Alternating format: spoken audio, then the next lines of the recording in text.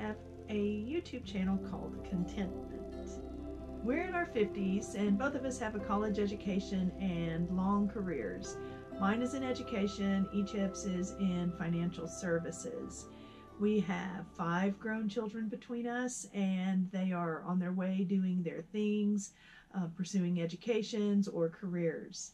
I came from a family of 4 children and Egypt came from a family of 9 children. Both of us are from working middle-class backgrounds.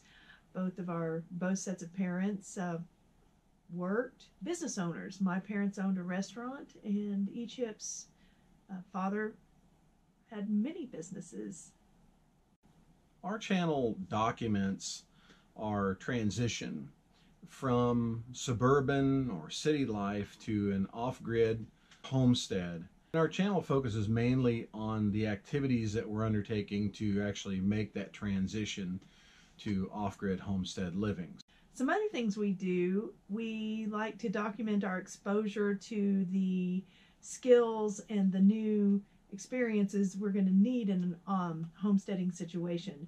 Chickens, canning vegetables, canning meat, making soap, and more self-sufficient things that one would try to have on a homestead. We have gone foraging for wild fruit. We have a garden. I am going to be working on a solar oven. We do other entertaining things like cooking videos, educational videos, videos about our adventures. Each month I like to make a video about all the places we've been during that month and different things we've seen or different experiences. We have all sorts of videos pertaining to our journey to becoming an off-grid homestead. It's our intention to build our own homestead from scratch. So where we can and where we're permitted to by law, our goal is to do the work ourselves. We're trying to build our own homestead, avoiding input from contractors or other professionals where we can, and just enjoy doing it ourselves and with the help of good friends. Some things we can't do without contractors. For instance, the well. We could not drill the water well ourselves. That is against code. The second thing we could not do is the septic evaluation. So those 2 things we have contracted out. For as long as I can remember, I wanted a piece of land or a property, sort of an estate that I could give a formal name to, in the same way that names were given to, the old world properties or even colonial American properties like Monticello or Montpelier or Mount Vernon or something like that. But the name Contentment, I think, best expresses the change in our personal way of thinking about our lives, our transition to off-grid living, away from stressful city life and to a less stressful existence off-grid. So we adopted, sort of as our motto, 1 Timothy chapter 6, verses 6 through 8, where it says, "Godliness with contentment is great gain, because we came into the world with nothing, and it's sure that we're, not going to leave with anything." And when you consider how fragile the American economy and American society is these days, we think that contentment is a good attitude to have.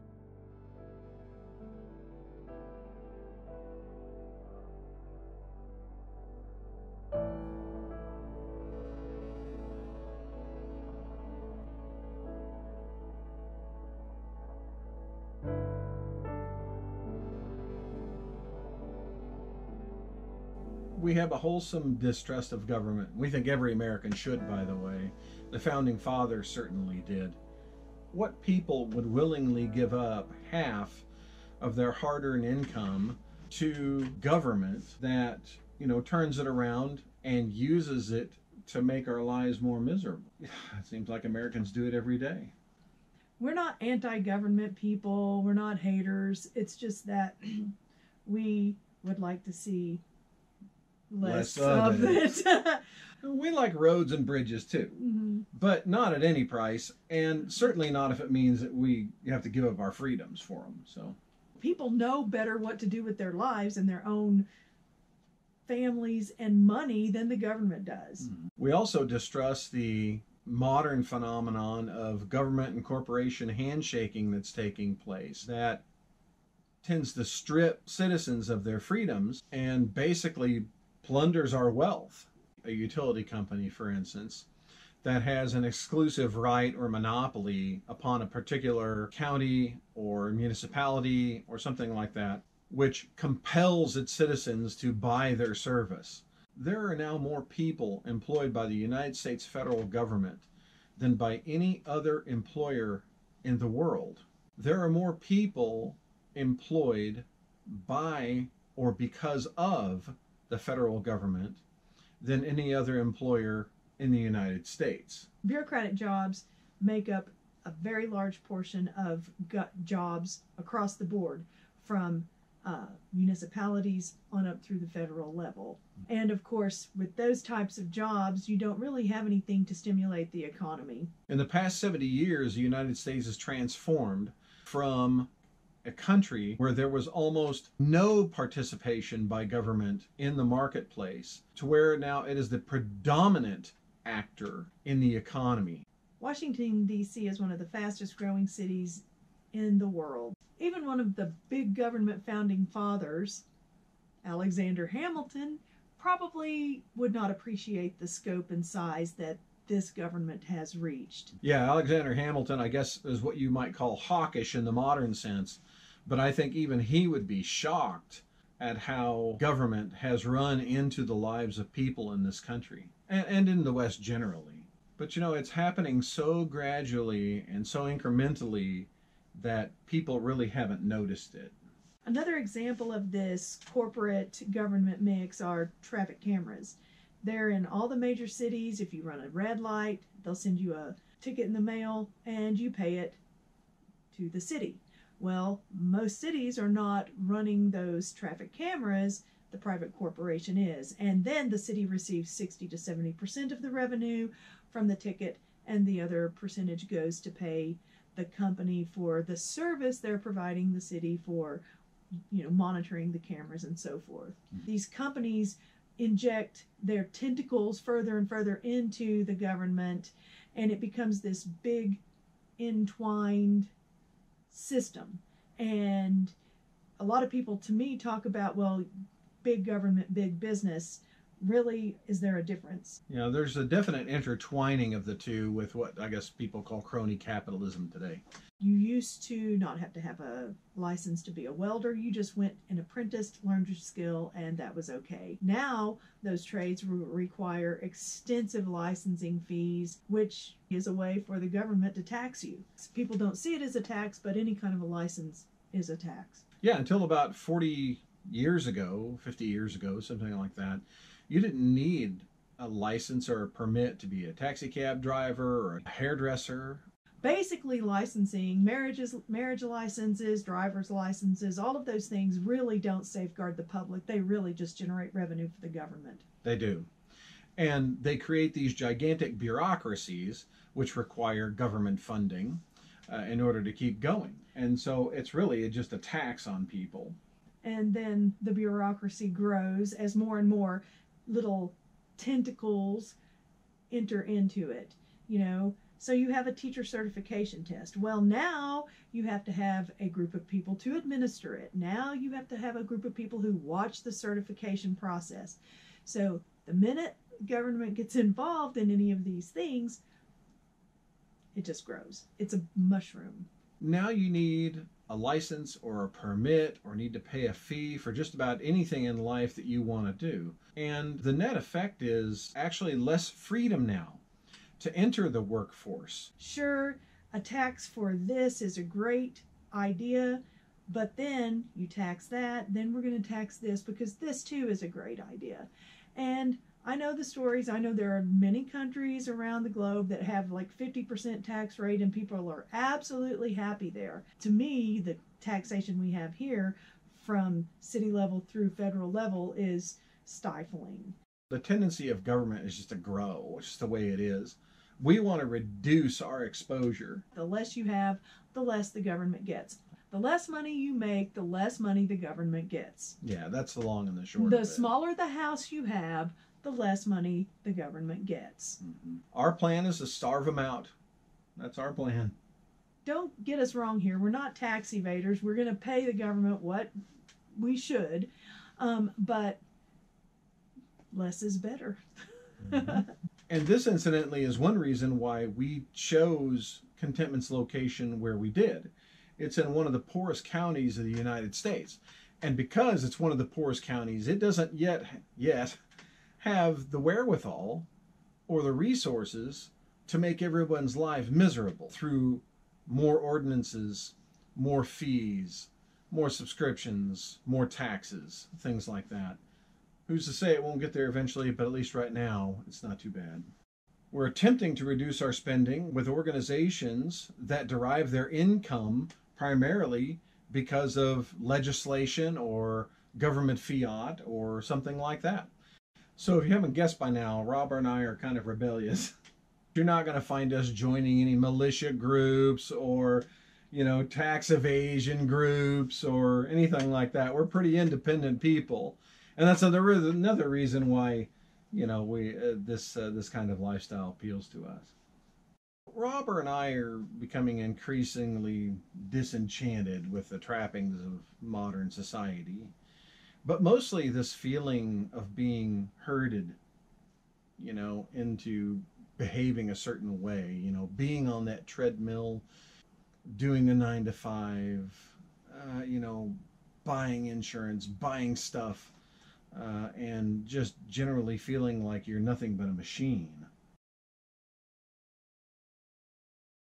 What appears to most people as a step downward is really and truly a step upward, because we are able to live on less with less and have a more fulfilling life that way. And simplicity is something that I really, really want to bring into my life. Debt-free is a super hard thing to do now because everything is so expensive, but the less expensively you live, the less debt you have.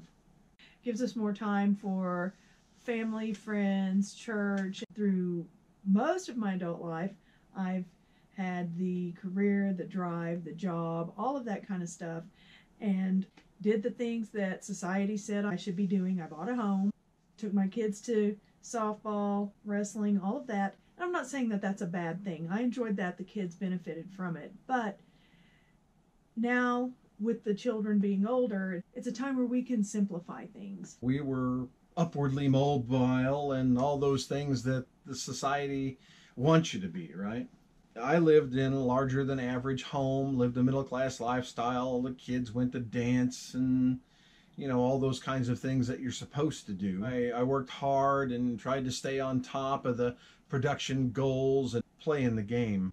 But one day it hit me that so much of my energy in life, and so much, by the way, of American life, so much of our energy goes into making things appear great instead of actually being great. So I decided that my best belongs to me, my best whatever, my best self, my best production, my best work, my best person belongs to me, and I want to spend it how I want to spend it, not how the rest of the world wants me. In today's society, the importance of credit scores, keeping your credit up, and encouraging debt here, debt there. You don't want to be in debt. Consolidate your credit cards with a personal loan. I mean, it's still debt. Hey, I want that little shiny gold trinket over there. I don't care that I don't have the money to pay for it. I'll pay it back later. And so that starts this dependency, this cycle that you get into, and it's very difficult to get out of that debt trap. Now, when we pull up on a street corner and we see a new business going up, a new building coming up, and they have a sign out there, it says coming soon, some new restaurant or something like that. Robert and I turn to each other and jokingly say, coming soon, a new pile of debt. Because that's what it is. I mean, it's a disposable economy. It's a disposable good thing because that keeps you on that spend cycle. You're compelled to use or take advantage of inferior services. um, like the DMV, or even worse, some kind of, modern healthcare where you just go visit the doctor, he throws a pill at it, and you owe him $150. The American economy is really on an unsustainable course. We are spending money faster than we can print it. 44% of all American households now are unable to meet their basic expenses and are going into debt just to meet their basic household expenses. 80% of all Americans now are living paycheck to paycheck. Rents are rising, home ownership rates are falling, the cost of owning a home is going way up and just about to the point where it doesn't make financial sense to buy a home anymore or to keep a home because of the costs associated with keeping and maintaining a home.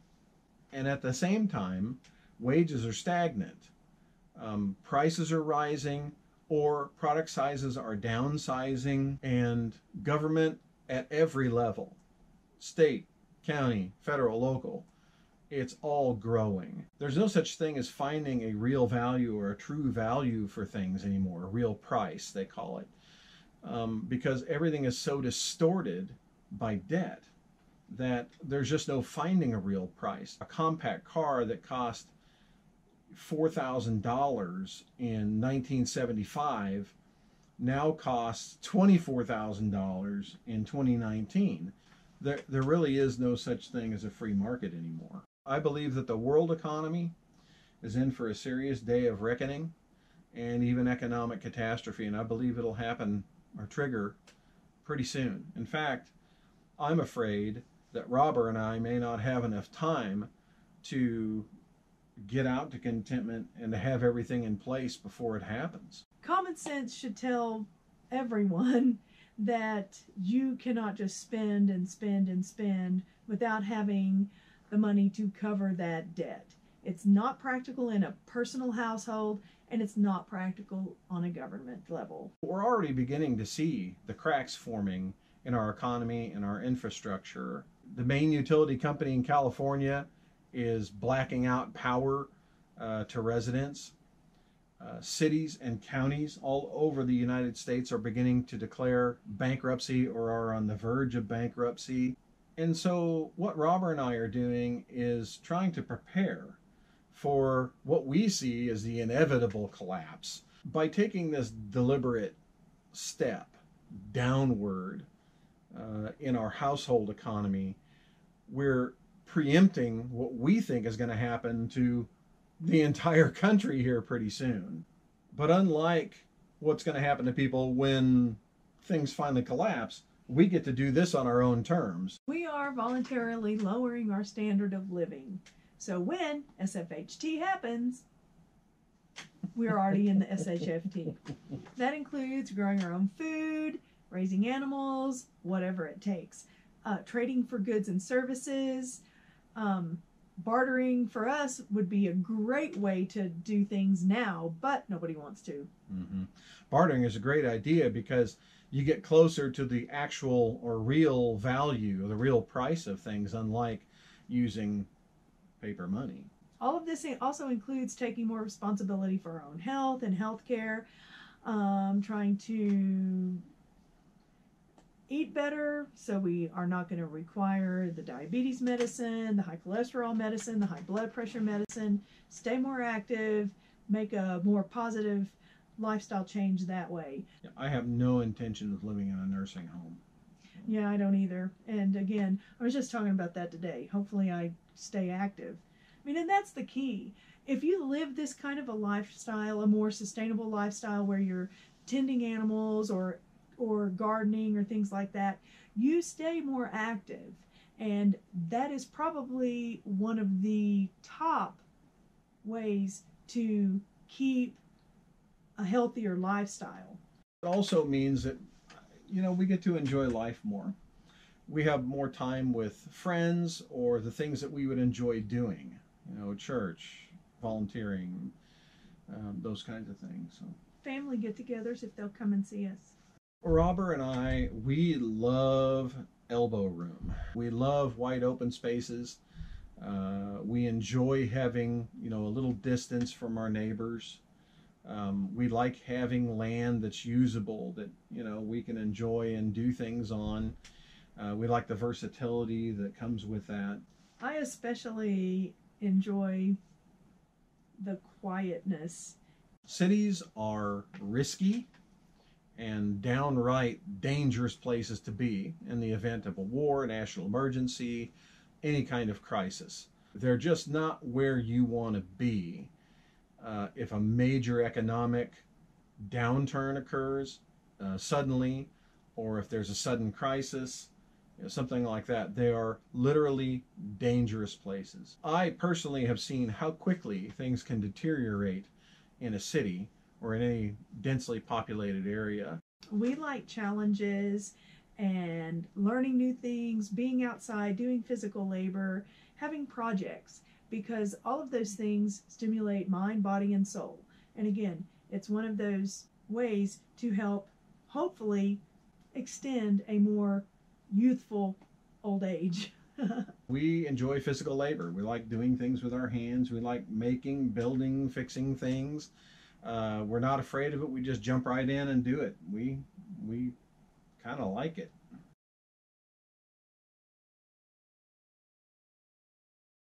Anyone doing this has to not be afraid of risk, and because you're going off into the unknown, you're doing something that is not considered normal or whatever, and it is going to be risky, but you can't be afraid of it. If you want to do this and your motivations are there, I say go for it if you can. I don't think anybody who attempts a radical change would be sad that they do most of the time, unless it's utter disaster.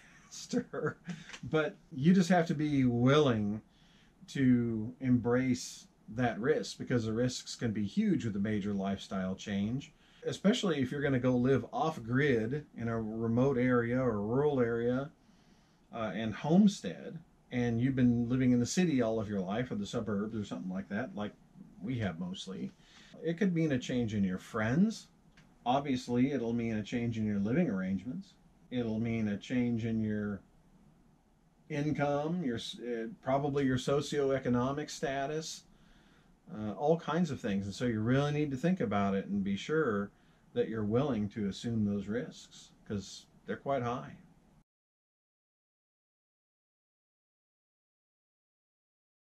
Chip and I were discussing the other day what homesteading is. The Homestead Act came about to encourage the settlement of the West and these big wide open spaces. And lots of people went out there, land speculators, got the land, sold it, made money, but a lot of people went out there to own the land because the wealth was in the land. And the Homesteading Act was going out and making a life on that homestead. Yeah, there were a lot of land speculators back then, for sure, just like there are today. There were still a lot of people who, we give them colorful names now, like sodbusters and people like that. People who actually went out, occupied the land, and did logging, mining, farming, whatever. And whether they eventually sold those properties off, or whether they remained in the families for generations, they still homesteaded. They made it work. They built something from scratch, from the ground up, and they subsisted off of the land. I like to say they made a life there. And that life was basically on that homestead for the most part.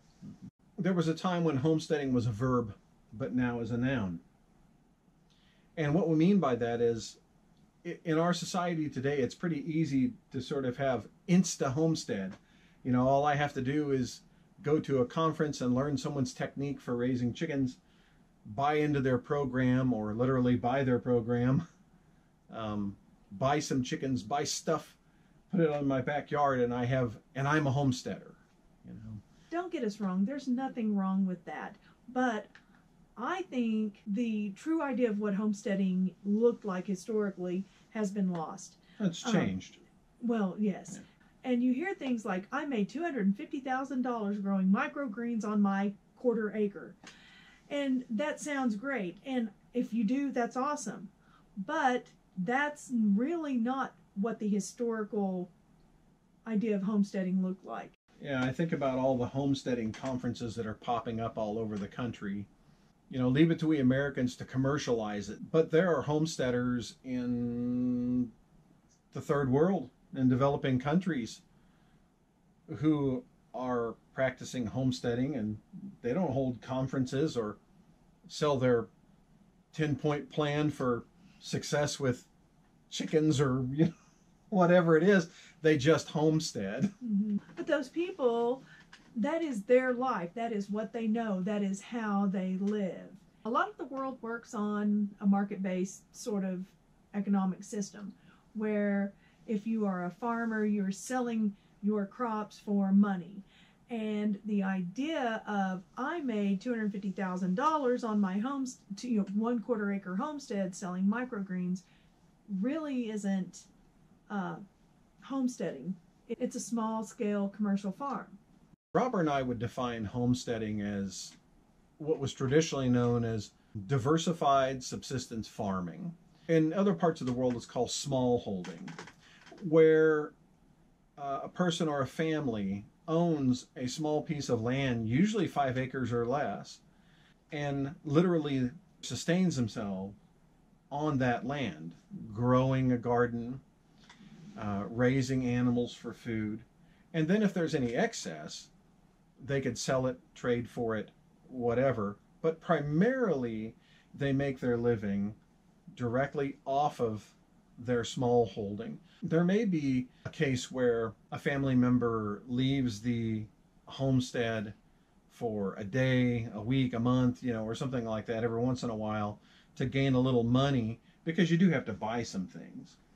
But for the most part, it is sustained by the produce of that small property. And that's what we would define as homesteading. Historically, homesteaders don't make money. They subsist.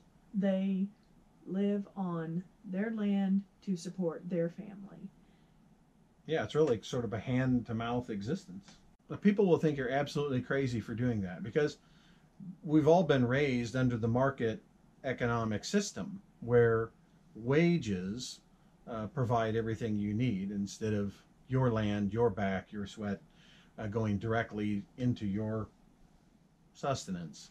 You're seen as some sort of backward thinker or hippie or something for giving up a regular wage. Even modern farmers will think you're nuts, because even though they grow food, it's usually a monoculture, one kind of crop, and they sell it for cash, and they're part of the market economy as well. But there are 8 billion people on this planet, and 2 billion of those people still live that way, under a diversified subsistence farming economic model. It is probably the most successful economic system in the history of the world, and people are still doing it. It can be done, even in place of a market economy. Living more sufficiently or having a subsistence garden or life could really help in the case of an economic downturn. As you might have heard people say, these people who lived that life during the Great Depression never really knew that they were in a Great Depression, because nothing changed for them on that big of a scale. If a severe economic downturn does happen, you will see a major shift to diversified subsistence farming or homesteading, as a way to obtain at least food security during tough economic times. And Robert's right. During the Depression, one of the common things you heard among farmers was that, we didn't have any money, but at least we ate well. So I think that this recent upsurge in interest in things like prepping, homesteading, self-sufficiency, things like that, is a response to a perceived or real, in the case of some people, financial downturn that we believe is going to hit the country. And in fact, Robert and I know people that for economic reasons have chosen to homestead. There are other reasons for doing it, for health and things like that, but for some people it's an economic necessity, and it seems to work well for them. It doesn't hurt to become more self-sufficient, and to garden and do things like that. People may not appreciate it, they may think you're strange, but there's certainly nothing wrong with it. And especially if you can provide a little more for yourself that you can grow and not have to spend your money on. Mm-hmm.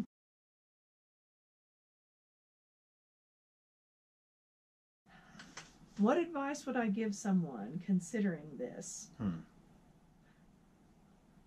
Well, honestly, I don't necessarily think I'm in the best position to give advice because I'm so new to this. But I would advise someone to be clear on what they want their homestead to look like. It's really going to take a change in mindset because you're really going against all the things that most people have been taught as important and taught to be a successful citizen. Don't try to jump in and do everything in a year. If you want to, say, put pigs on your homestead, make sure they fit. Don't add something that doesn't fit where you are, and make sure you know all you can about pigs or whatever it is you're going to add to your homestead. Don't jump in all at once. We are continuing to work to maintain some kind of cash income because we're going to need it. Even the most successful subsistence farmers still have a sprinkling of income from somewhere. Neither the government nor society are going to let you get completely away from things that you have to pay them. And so you're going to need that money, and we recommend that you, even no matter how meager it is, or no matter how little you work, try to find some outside work or sources of trade or something like that where you have some cash income coming in. Get debt free, downsize, and get involved in some sort of homesteading community. Make friends. Yeah, that is so important because any change of lifestyle requires, social support, emotional support, things like that. And when you're making this big a change, you need those people to come alongside you and help. I mean, I know Robert and I have found them very valuable. Allow me to elaborate a little bit on what we mean by downsizing. That means downsizing economically. It means lowering our tax burden. It means eliminating our debt. It means downsizing our lives financially, economically, and in many other ways, materially. I mean, we are making a deliberate effort to shrink everything, deliberately getting rid of some assets. We're getting rid of the ones that are costing us money, either in maintenance and taxes and or are depreciating in value. So it only makes sense to get rid of some of those assets. Depending on where you live, real estate can be a depreciating asset for you.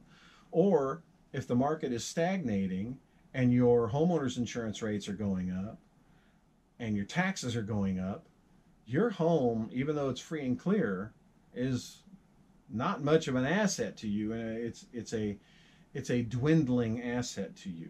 So you may consider actually selling a home, maybe even one that you own free and clear. Never going into debt again. And I realize that some people are going to say, what? I mean, what happens if somebody gets sick? What happens if there's an emergency? What happens if someone dies and I can't pay and someone needs to pay for their funeral? All I'm saying is that for us, it means never, ever going into debt for anything. And if you are going to make a life change with motivations that are not true to your desires, then you're probably not going to have the best success. They should come from really your innermost person. Whether a person realizes what those motivations are. There are always some deep motivations in place for someone to make a large life change. You really have to know yourself. Our motivations developed gradually over the years, and they've really shaped our personalities. The decision to homestead was not a quick one, and it sort of evolved gradually. Some good advice that we've heard and what we do is that we're taking the skills that we have now, using those skills, putting those things in place with what we can do now, and then building on those as we go forward into building a home or other projects on the homestead. As we have progressed through these steps, we have reconsidered some of the directions we wanted to go and changed them up. So another valuable characteristic that you need is the ability to kind of evolve and change and go with the flow a little bit. And that's not something strictly only for homesteading or off-grid. That's just a life skill thing there. Right. Despite the hardships that may come about, don't ever give up. I mean, sometimes it might be impossible, some big setbacks may happen, but just keep moving forward and keep going to the goal. And if you're serious about making this change, if you thought it through, or any change for that matter, if you thought it through, if you are certain that this is the major life change you want to make, then you have to stick to it. Never, ever give up. Never, ever.